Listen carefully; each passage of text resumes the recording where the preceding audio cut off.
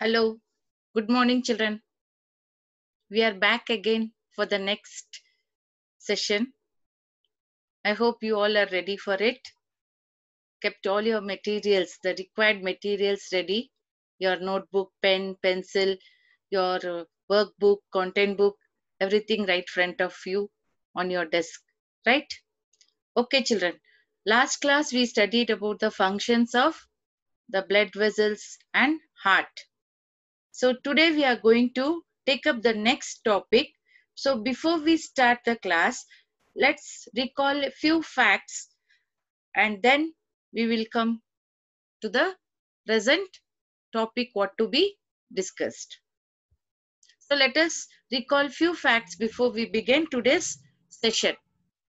The food we eat goes into our stomach and is absorbed in the small intestine. This topic in the fourth standard, in the grade 4, you had studied this in your the digestive system. In the topic digestive system, that the complete digestion gets over in the small intestine, and from there how the nutrients are carried to different parts of the body. How does the digested food reach all the parts of the body from here? Yes, do you remember?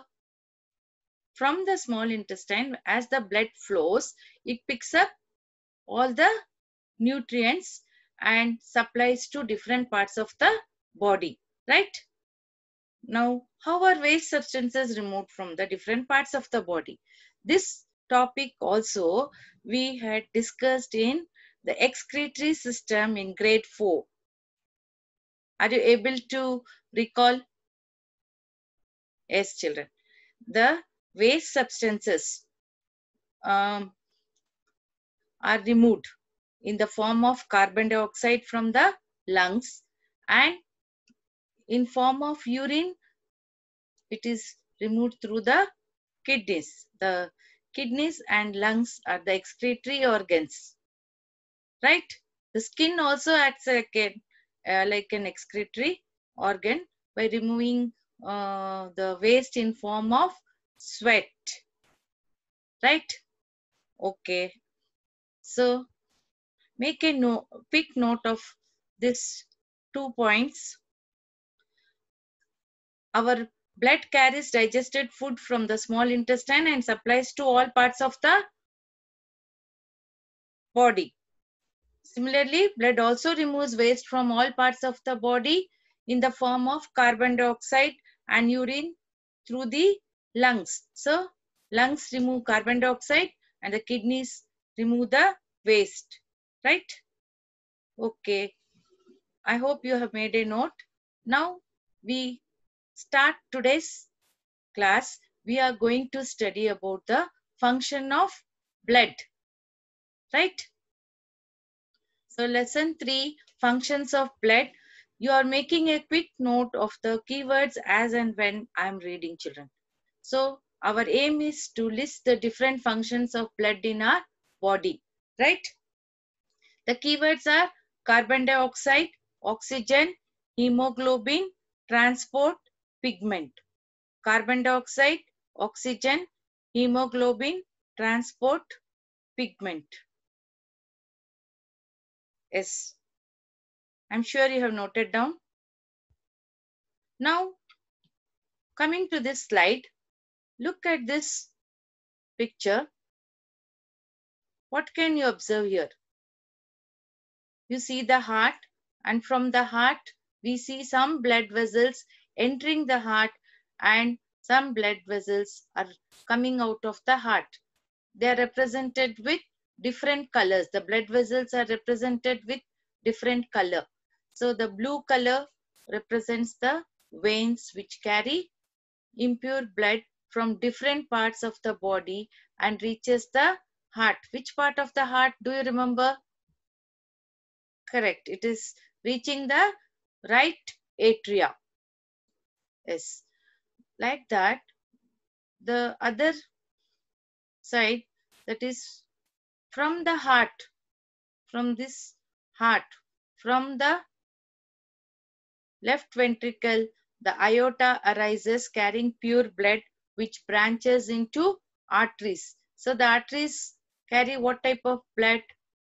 They carry oxygenated blood. That is the blood which is rich in oxygen and supplies. The aorta breaks up into several branches and forms the arteries which reaches different parts of the body carrying pure blood supplying oxygen and nutrients. So why are they represented with red and blue color? So you have to make a note of all these points quickly, which I have already explained. I give you 1 minute time. So you have to know the importance of the two blood vessels, the veins and arteries. Veins are represented with blue color,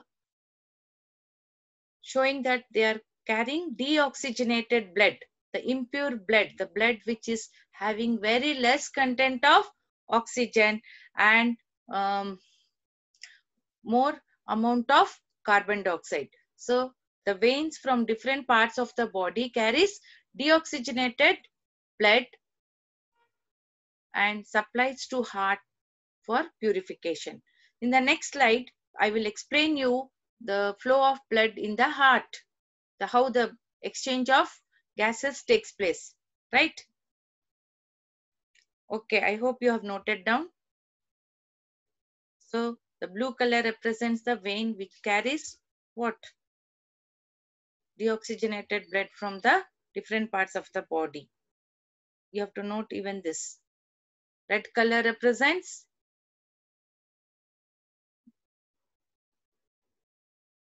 arteries carrying oxygenated blood from the heart.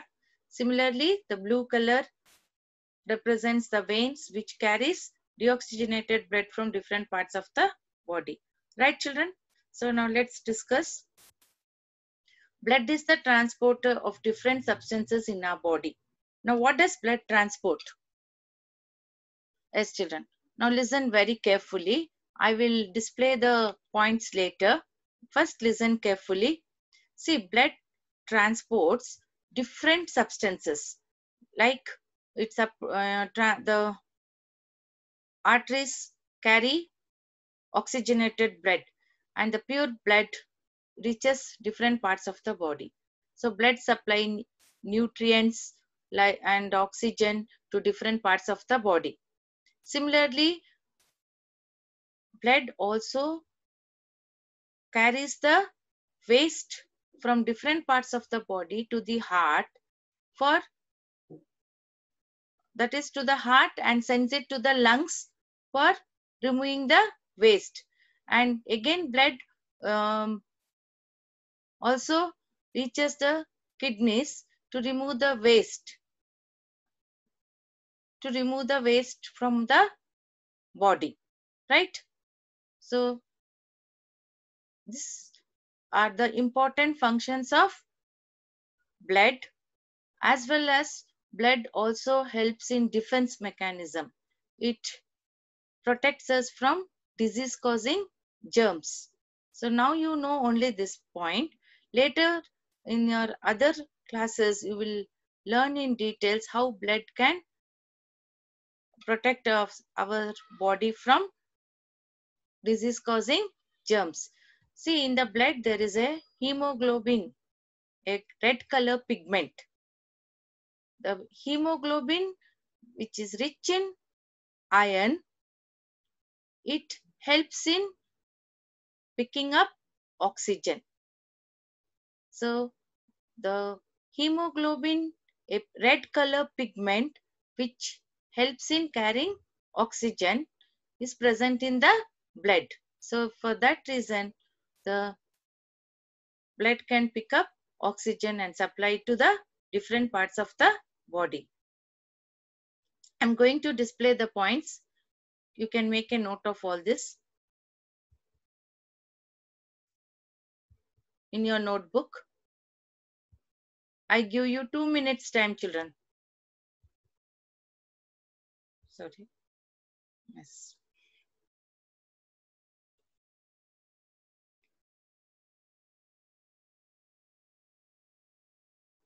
You're making a note?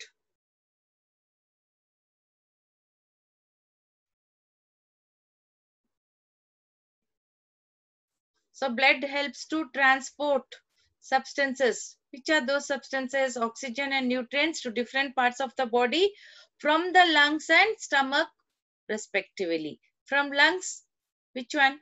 Oxygen. And from stomach, the nutrients. So that's the reason I wrote the word respectively. Next, it also transport waste and carbon dioxide from different parts of the body to kidneys and lungs respectively to get purified. So the lungs will purify carbon dioxide.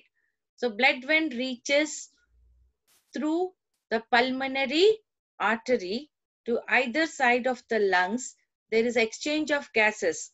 Blood gives off carbon dioxide and picks up oxygen. So which substance in the blood helps to pick up oxygen? Correct. The red color pigment called as hemoglobin. Like that, the blood when reaches the kidneys, it removes the other waste, the excess salt and water from the body. These are the waste things which the kidneys remove from the blood, right? I hope you all have made a note. So now with this diagram, I'm going to again explain you the flow of blood through the heart. Already you had studied in the previous class the flow of blood from different parts of the heart's chamber. Now here, as observe very carefully and listen very attentively. See, we all know the two important veins, the superior vena cava and the inferior vena cava, which collects impure blood, that is deoxygenated blood from different parts of the body, that is superior vena cava collecting deoxygenated blood from all the upper region of the body, from your head, then from the facial parts, your arms, neck, the chest region, all this blood, impure blood entering the right atria. Similarly, from the lower part through the inferior vena cava, we see the deoxygenated blood entering the right atria. And the valve between this right atria and right ventricle is known as tricuspid valve, and due to the contraction of this muscles of right atria, blood is forced into right ventricle. So this is the left, sorry, not the left, the right part of the heart which carries deoxygenated blood. Now blood is forced into the pulmonary artery which bifurcates on the either side of the heart and reaches the lungs. Carrying what type of blood? Impure blood. Now here there is exchange of gases. Blood, deoxygenated blood gives off carbon dioxide and picks up oxygen and it gets purified, and through these pulmonary veins, the veins are exceptional. They are carrying, the pulmonary veins here are exceptional in the heart. They carry oxygenated blood. See, from both the side of the lungs, the pulmonary veins. Actually, veins carry deoxygenated blood throughout our body. But in heart, this pulmonary veins are exceptional. They are carrying pure blood from where? From lungs to the heart. That is which part? To the, correct, to the left atrium.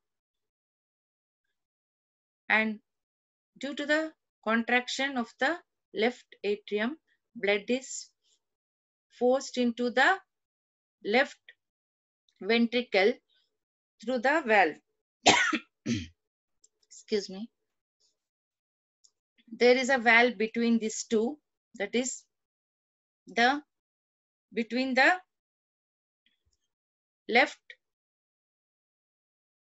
atrium and left ventricle, the bicuspid valve. Blood flows by the opening of this valve, and there is no reverse flow because of the control of the valve. Excuse me. So the blood is now forced into the opening of one valve, that is known as the aortic valve. From left ventricle, blood enters the aorta carrying what type of blood? Oxygenated blood. Aorta branches into arteries and sends pure blood to all parts of the body. So this is how again pure blood reaches all part of the body. This is a continuous process, an ongoing process. Is it clear, children? Now, how does blood circulate through the heart and the blood vessel? What was explained? Now you find these points here. You can make a quick note of all this in your notebook. Again, I give you 2 minutes of time.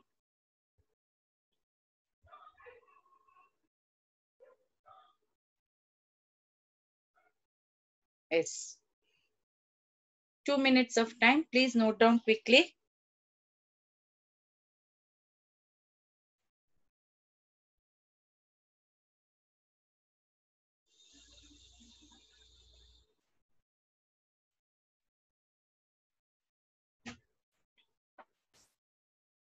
I hope all of you are noting down.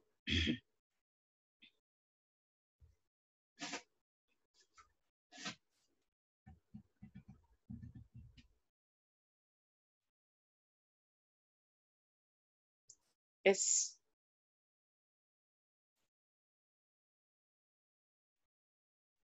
Okay, children. Now we go to the next. Now I want everybody to put on your thinking caps and first read this question.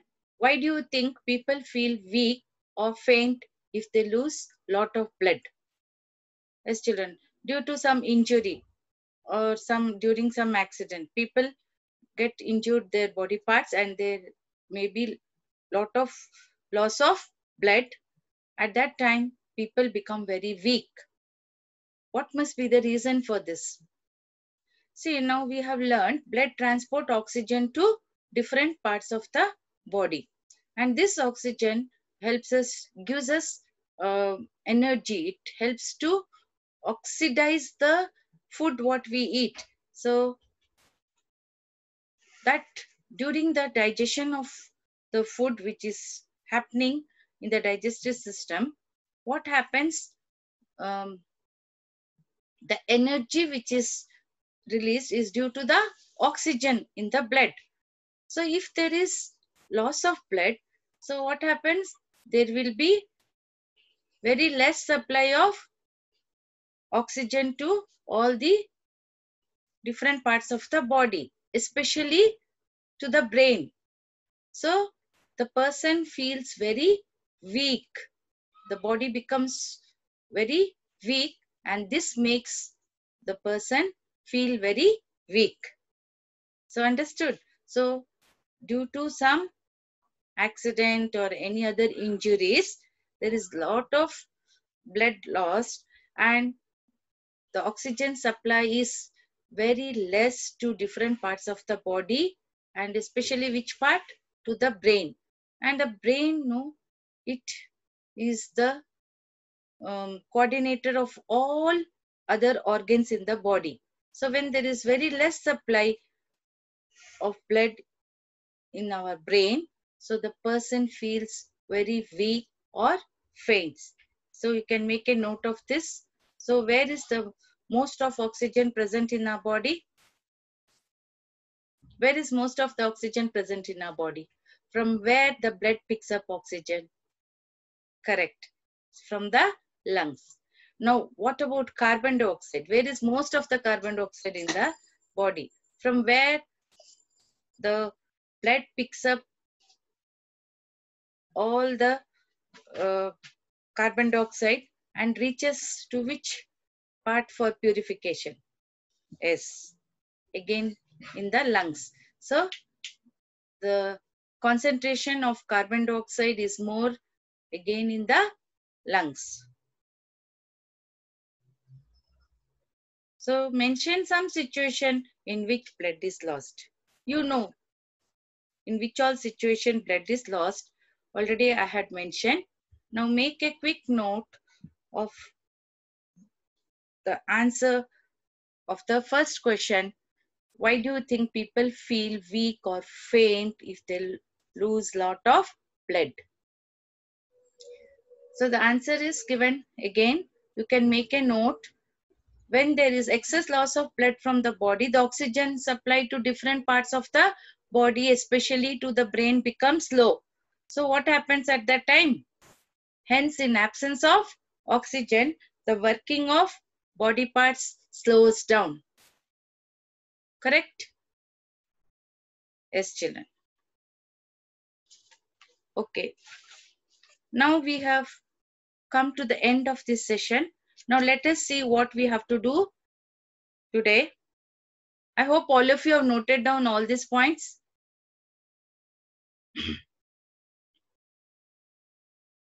Okay, right, children. So we have to complete the worksheet S3, page number 14. That is functions of blood. Keep this page ready and note down your home assignment, homework, what has to be done today. Read the content book, block 1, which section? Section is functions of blood. And answer in your notebook practice question 5 and 6 from the exit content book, page number 6. Is it clear, children? I give 1 minute time. Make a quick note of it.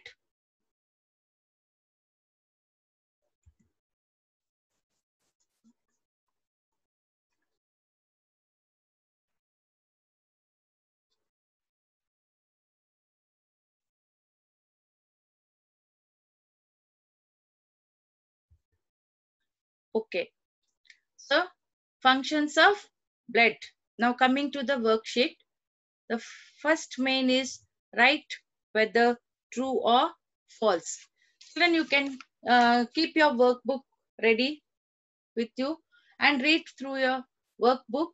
The first question, write whether true or false. Blood transport oxygen from different body parts to the lungs. Does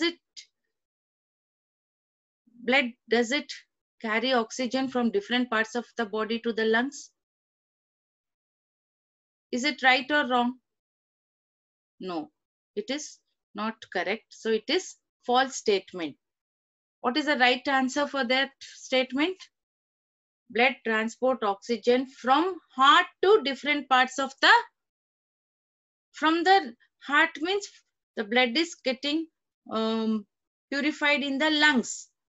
So blood is getting purified from the lungs and it is again back to the heart. From there it is supplying pure blood to all parts of the body. The next question, next statement is blood transport waste from body parts to the kidney, to the kidneys, right? Yes, it is true, correct. Blood carries nutrients from small intestine to different body parts. Yes or no? Correct, children. It is true. Now coming to the next question, they are asking us to complete the chart by explaining the role of blood in each thing, each box. That is removing carbon dioxide. What can you write here? Yes. Blood removes carbon dioxide from different parts of the body, carrying it to the heart, where from heart it reaches the lungs and there is exchange of gases. The blood gives off carbon dioxide and picks up oxygen. Now protecting the body. What What is the role of blood here? Blood helps in defense mechanism. It protects our body from disease causing germs. You can write that. Next, Geeta felt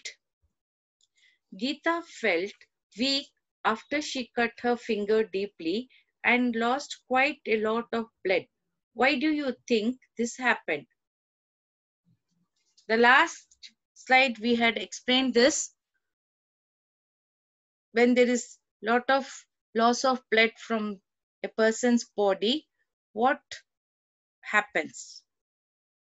The blood supplies oxygen, which helps to release energy in our body. So the oxygen supply is also cut off when there is injury in the body due to loss of blood. So the less supply of blood, the less supply of oxygen, especially to the brain part, right? So that is the reason the person feels very weak, or they may also faint. Apply the same concept and I'm sure you can complete the worksheet. Yes, children, you can complete the worksheet even after this session. No problem, but you have to complete. I think already you have completed the first two. The last one you're writing now. So by this, we have come to the end of this session. So see you all in the next last part of this block 1. Take care. Be safe and complete all your work. Thank you, children.